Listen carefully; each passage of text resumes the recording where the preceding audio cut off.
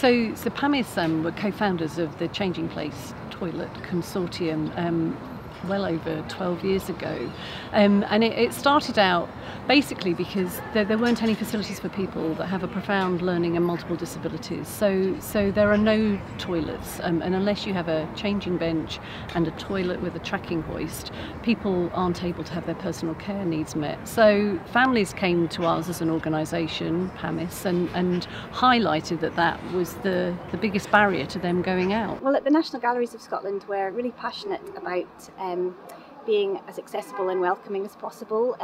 We're really passionate about the role, the positive role that art and creativity can play in people's lives. So learning more about the Changing Places toilet was really important for us.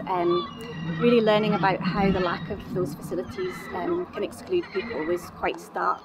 There are very few Changing Places toilets in the United Kingdom at the moment, so there are around 1,300 toilets in the UK, and just under 200 of those are in Scotland. So actually to have one here at the National Galleries of Scotland is fantastic, because there are actually very few cultural venues in Scotland that currently provide Changing Places toilets for people.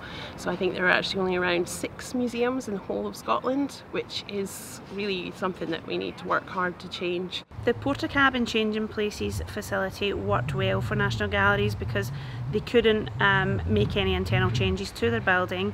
There was nowhere within the building that would work to fit out this facility. So the fact that it can be standalone on the grounds, that ticked all the boxes for National Galleries. Okay, so in a Changing Places facility, and in this facility we've got here, we've got a ceiling track hoist system. It's an XY system, so it covers the whole room. As well as that, we have the height adjustable changing bench, and then we also have the height adjustable basin, so that different users can use it. You've got people coming in, different ages, different needs, different wheelchairs. You've also then got the privacy screen. The purpose of it is that somebody can come in with maybe 2 carers rather than just one, and they can be hoisted onto the changing bench, maybe undressed, and the privacy screen gives them privacy from maybe a family member or somebody else who's in the changing place at the same time, but isn't actually giving them personal care. Well, it's been really exciting having the Changing Places toilet. I think it's a real source of pride for the galleries.